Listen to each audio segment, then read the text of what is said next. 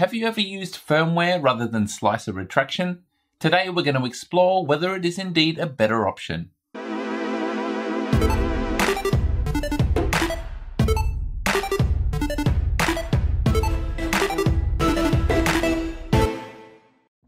If you've 3D printed, you've probably heard of retraction, an essential part in achieving high quality prints. The vast majority of people, however, don't know that instead of setting up retraction in our slicer, we can let our firmware handle it instead. But is it worth the effort? In this video, we'll look at what retraction is, how traditional slicer retraction differs from firmware retraction, how to enable it, and of course, whether it is the superior option. Let's start with a recap of the basics. Our raw material is plastic filament. It is pulled into the 3D printer by the extruder drive, melted, and then deposited out the nozzle. And the nozzle is being moved during printing to build up our desired shape. To understand retraction's role, we need to remind ourselves that 3D prints are built up layer by layer, each stacked on top of the last. If we preview one layer at a time in a slicer, this is very evident. If we pause on an individual layer, we can see that it's split into multiple sections, with no extruded plastic joining them. We might think that simply pausing the extruder as the nozzle travels to each island is sufficient, but even when the extruder drive is stationary, molten filament has the habit of continuing to ooze out of the tip of the nozzle. This happens during printing too, so as the nozzle travels between these islands, it leaves a trail behind that we describe as stringing. Stringing of course can be eliminated with retraction, giving us clean separation between our shapes, so how exactly does it work? For this demonstration, we're going to look at a print specifically made to tune retraction. The long travel move between printing each side is ideal for showing up stringing. Rather than use slow motion video, I decided to simply lower the feed rate on the printer as it was printing, and this will give us a clearer view of what's happening and why there is no stringing. If we look at the marks on the filament, we can see that once one side is complete, the filament reverses back out or retracts, and then at the end of the travel move, when it reaches the other side, the filament continues being drawn in and extruded as usual. When this side is printed, once again the filament will retract upwards, and when it reaches the other side, go back to its previous position and continue printing. By retracting the filament, the aim is to remove just enough pressure from the nozzle that the oozing is eliminated at least long enough for our travel move, and thus when tuned correctly, we eliminate stringing. So that's retraction, but how do we normally set it up, and how is firmware retraction different? Traditionally, retraction is handled entirely by our slicer. There is some variation from slicer to slicer, but let's look at the most common elements. First up, and probably most importantly, is our retraction length. That's simply how far the filament will back off before the travel move, here 1mm. Next is retraction speed, and that dictates the speed at which the retraction happens. Most slicers will also let you have a different de-retraction speed, the speed in which the filament is moved back to the original position after the travel move. Most slicers will let you alter the unretract distance. For instance, you might retract 1mm, but only restart 0.8mm. Most slicers have a setting called retract on layer change, and this will run the retraction parameters, not only for travel moves, but when a new layer starts. Finally, we have lift Z or Z hop expressed in millimeters, shown here at a very exaggerated 1mm. This will lift the nozzle vertically for each travel movement and then plonk it back down to the right height on the other side. Handy if the nozzle is knocking over a delicate print, but quite often introduces stringing of its own, as you can see here. So what does all of this look like when exported to G-code? Here's a sample passage. Basically we have our printing moves, our retraction, the travel move, unretract, and then continue printing. And here it is in practice. We have our printing moves to build up our object, and then all of a sudden the filament retracts. We have a travel move to the new location, unretract, and continue printing.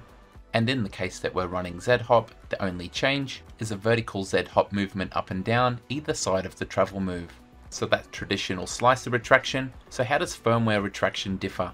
When we use firmware retraction, instead of manually telling the extruder to retract, we use the G10 and G11 G codes, G10 meaning retract and G11 meaning unretract. The difference here is that the firmware understands these G codes and will handle the retraction itself according to the parameters that we've set.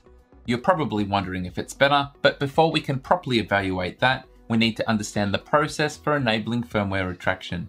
We're going to set up firmware retraction in 3 stages. We're firstly going to enable it in the firmware, then the slicer, and then set up the actual retraction parameters.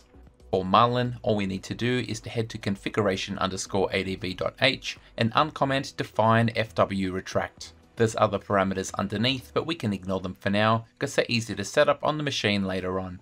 In Clipper, there's a document I've linked to help us, but all we need to do for now is in our printer configuration file add a section called firmware_retraction. In reprap firmware, again I've linked the document relevant to this topic. The key command we need is M207 and it needs to appear after M563. The rest of the arguments we'll cover soon.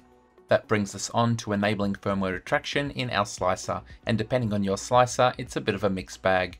If you're using Prusa Slicer, come to Printer Settings and then General and tick the box for firmware retraction. In Super Slicer it's exactly the same. Printer Settings, then General, then tick Use Firmware Retraction.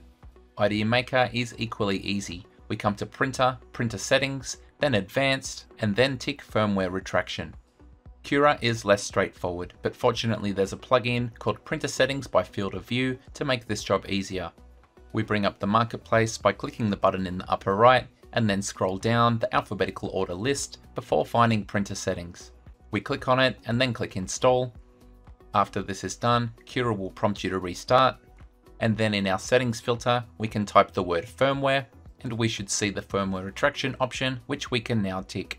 Just a word of caution with this plugin, read the disclaimer carefully, as this plugin aims to get around the default Cura behavior and might have unintended consequences.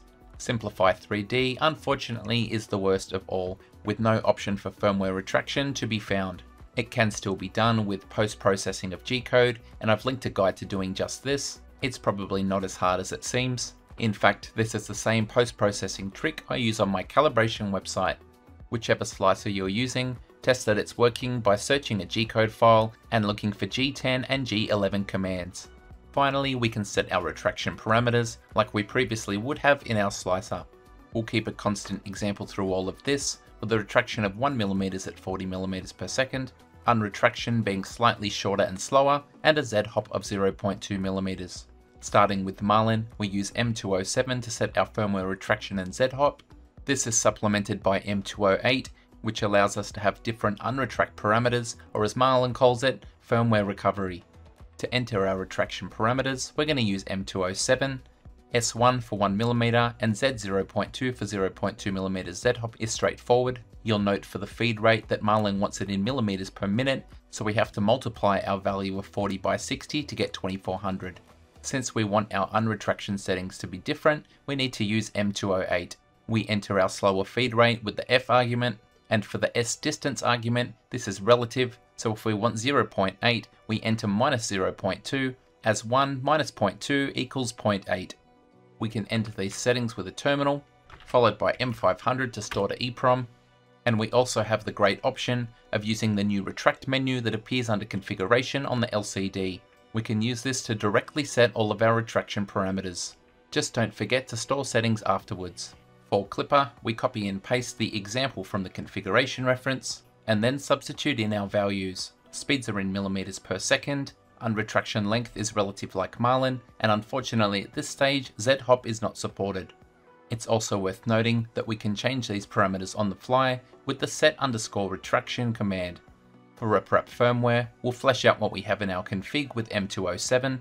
Like Marlin, feed rates are in millimeters per minute, the unretract distance R is also relative, and reprap firmware supports Z-hop.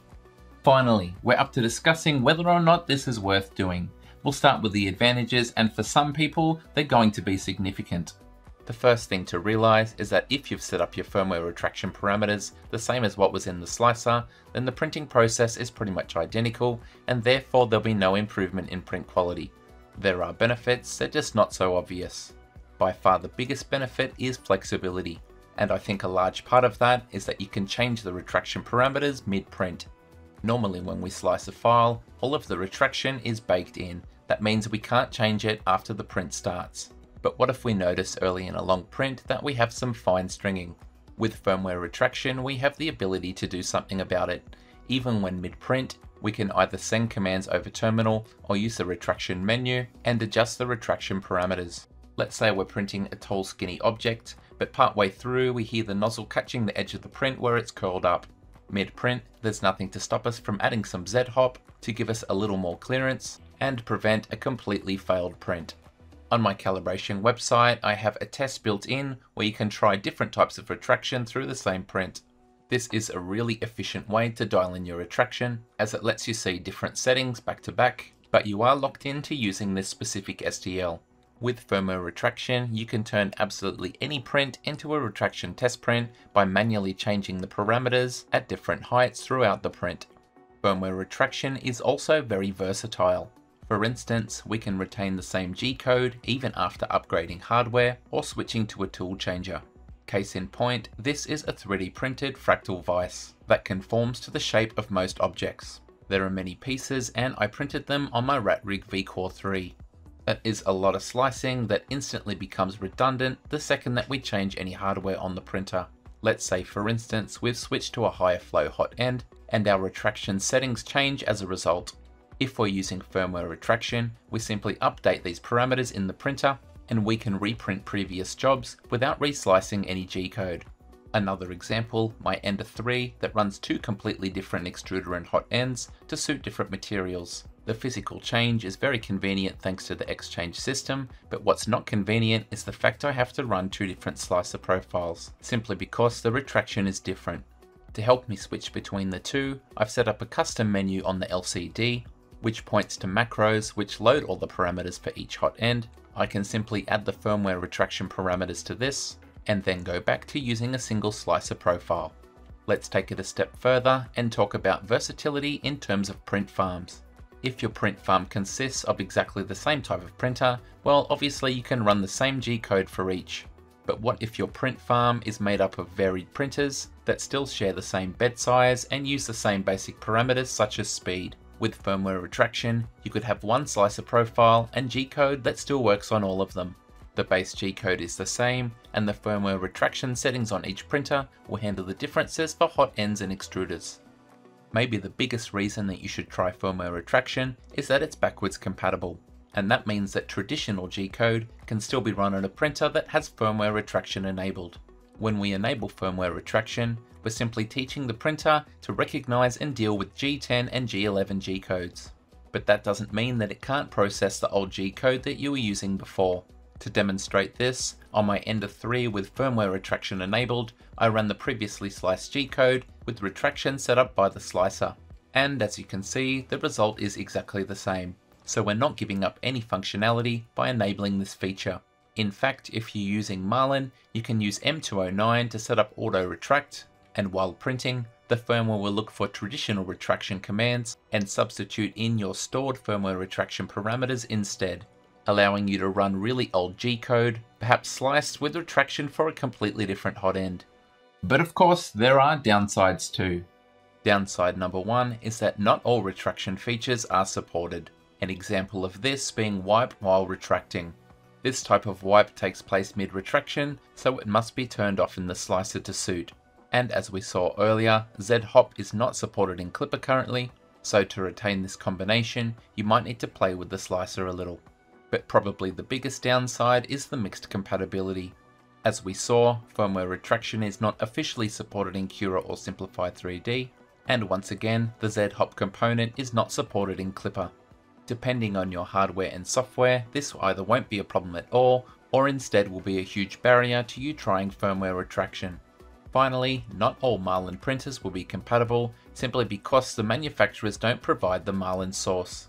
Firmware retraction isn't turned on by default, and without the firmware source, you won't be changing that. It's also worth noting that if you're not using Octoprint to have easy access to a terminal, or your Marlin printer uses an interface that's not the traditional LCD, it's going to be a lot less convenient to configure firmware retraction. Personally, I'm going to leave firmware retraction enabled and experiment some more, but what I'd really like to know is what you think. If you're someone who's tried it, let me know how it went, and if you're someone who didn't even know it existed, are you going to give it a try now? Let me know down below in the comments. Thank you so much for watching, and until next time, happy 3D printing. G'day, it's Michael again. If you like the video, then please click like. If you want to see more content like this in future, click subscribe and make sure you click on the bell to receive every notification. If you really want to support the channel and see exclusive content, become a patron. Visit my Patreon page. See you next time.